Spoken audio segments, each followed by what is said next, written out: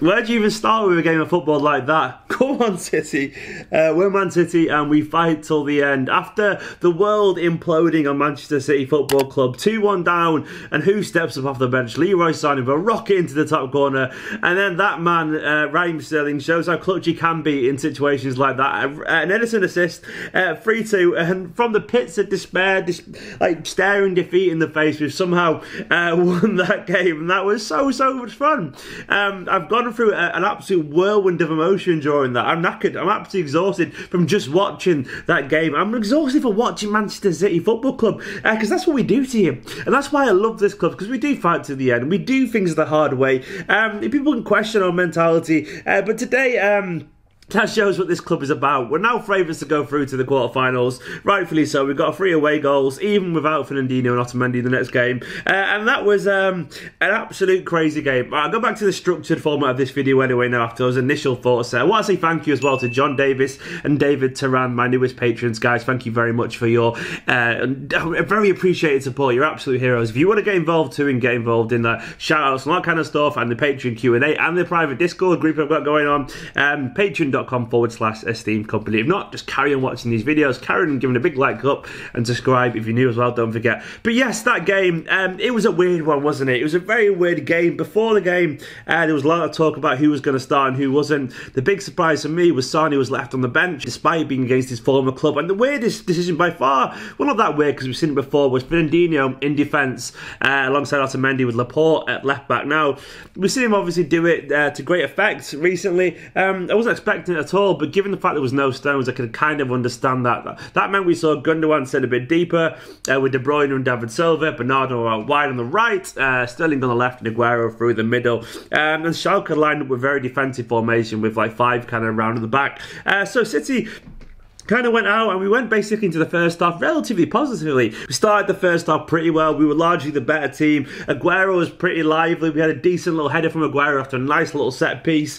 Sterling was beating the fullback repeatedly, and then came the goal, which was David Silva capitalising on a mistake and freeing Aguero, who had an easy finish. The referee tried to rule it out. Well, he looked for a reason to rule it out. It was a bit of a weird thing to try and go back to the Laporte header, given the fact that they'd had the ball as well. I mean, it was given in the end, but it was a strange moment, and it was a precursor about what was to come in that first half. The game went absolutely crazy. Now, VAR, I want to like VAR, I really want to like it, but my biggest problem is it's giving like kids a gun, because refs are absolutely useless and they can't get it right with the basics anyways, and to give them these tools to get it even more wrong just makes it even more frustrating. For me, that isn't a pen. You can argue all day, I'm sure you all do, but for me personally, that isn't a pen. He doesn't deliberately move his hands towards the ball. His hands aren't in a natural position, and he actually tries to get his hands out of the way of the ball. And then to give it a yellow card as well as that, it implies that it was intentional. And the fact that it took about 4 or 5 minutes to actually make the decision. What the fuck is going on? Seriously, absolutely ineptitude of the highest level. So bad. Right, if it's 4 or 5 minutes to make a decision, then it's not a clear and obvious error. And also the fact it came out at half time, like the screens weren't even working properly. So how can you even make that call? The referee's meant to go over and check if he's not too sure. He couldn't do that because the pitch side screens weren't working. So you have to trust some random guy there, which is fair enough, but it goes against the entire protocol of the thing. Not clear and obvious, took forever. In my opinion, it wasn't a penalty, and the screens weren't working. An absolute farce. And then a second goal, we were rattled. Fernandinho did foul the guy, but the guy's offside in my opinion. The guy next to him is offside, and this whole, oh, he's not interfering. Well, he is. He's going for the ball. He gets fouled from an offside position when he was going for the ball. If he wasn't offside, Fernandinho wouldn't be making that foul. To me, that's offside, and it shouldn't be a penalty either. But the weird thing about it is that they didn't even look at that one. They glossed over it in seconds. Like, are they not going to check that at all? It drove me absolutely mad watching that first. It was tiring to watch, and the players were largely rattled. Now, I do agree that in general they have to get over it at some point, but you can see why the confusion came about. How often do games stop for 4 or 5 minutes for a goal decision to be analysed? It's just a weird kind of moment, and the refs were largely useless. Into the second half, and it was kind of, we started pretty well in the second half. We came out quite lively. We had a couple of decent moments, you know, a long ranger or two from De Bruyne. Bernardo looked a bit lively, but we couldn't quite break them down. And then Otamendi had the game-turning moment. A pretty soft yellow, really, as well. It was a relative soft yellow card, and he got sent off for his second yellow for a red card. And after that, it looked like the world was going to cave in around us. It wasn't good. City weren't playing well.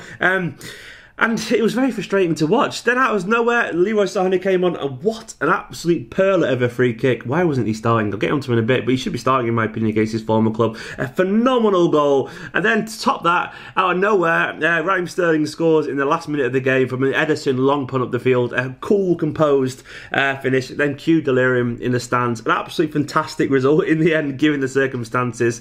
Now, individually, Ederson didn't have much to do, couldn't get really near the penalties. A great assist at the end when he mattered, so I'll take that. Defensively, I don't think we were that great, really. Fernandinho did show a bit of naivety with the foul. I mean, he was offside, but he gave the referee a chance to make that, and it was a foul, so that was a bit of naivety there, which is understandable given his position.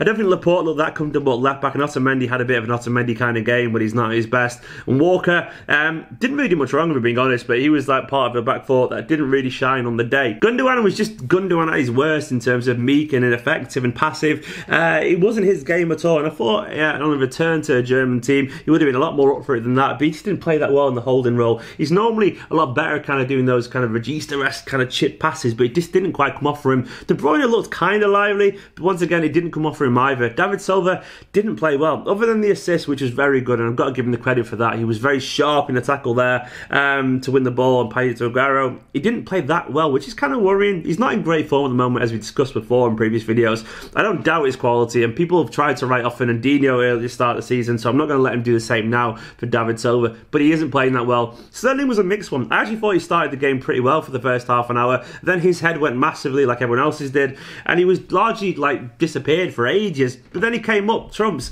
right at the very end there, and that goal shows how much he's improved in general as a player, because a long time ago there's no way Sterling's finishing that. His composure, his coolness now when it most matters, that is his biggest strength. There are some signs still, like earlier in the game when he should have shot and he kind of faffed around, but that's City's problem just as much as it is. But that goal when it mattered then, absolutely huge from a huge player. Bernardo on the right, I thought he was tenacious. He offered a lot kind of in terms of energy, as he always does, and he looked a lot more effective in the second half when he was more through the middle, running at people. He played as kind of like a false nine when Aguero went off. I thought he did himself pretty bad, really. He didn't have a hold of the game in the way that he would have wanted to, but he did his best, even though it wasn't a classic performance from him. Aguero got his goal, was quite lively, and then went off quite early. A lot of people are saying he went off because of the Carabao Cup final, because he's our only recognised striker with Gabriel Jesus, a current injury doubt. So I understand that, but I also would have liked him on the pitch, but in the end, I guess it didn't really matter. I'm not sure if Pep knew it was going to end up that way, but it did. Leroy Sane for me is one that should have started.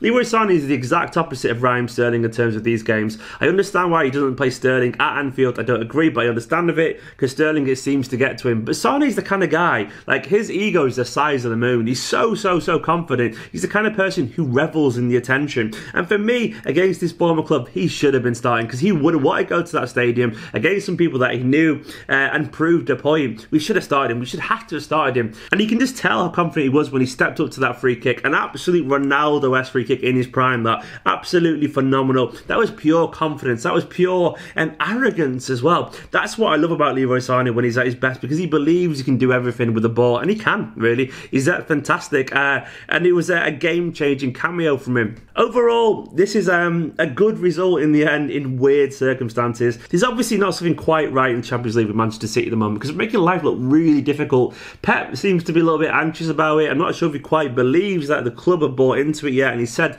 as much in meetings and all that kind of stuff, and in press conferences. And the team do look a little bit rattled when things don't go our way. Is that a thing in general that we should worry about? When City feel hard done by, and it happens every now and then, we do seem to go into our shell a little bit. You think the Newcastle game was a good example recently. We need to get past that somehow. We did today by the courtesy of a brilliant free kick from Leroy Sane, but the signs weren't there that we were playing ourselves out of that funk anyway. It just happened by a piece of brilliance. In general, it is something to consider. But now we go to the Etihad and we bring out Schalke there with 3 away goals, leading 3-2.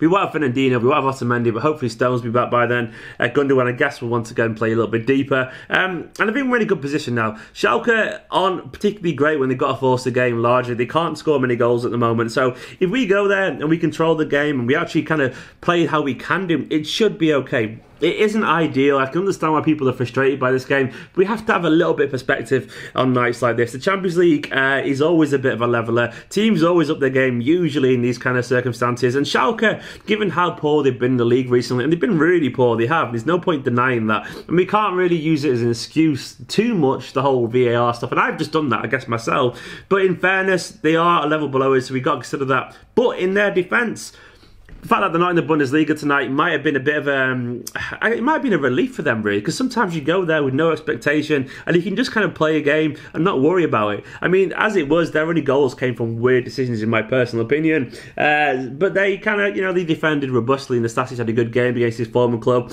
So the Schalke made it difficult for us. But I still think now we've got too much to worry about them back at the Etihad Stadium.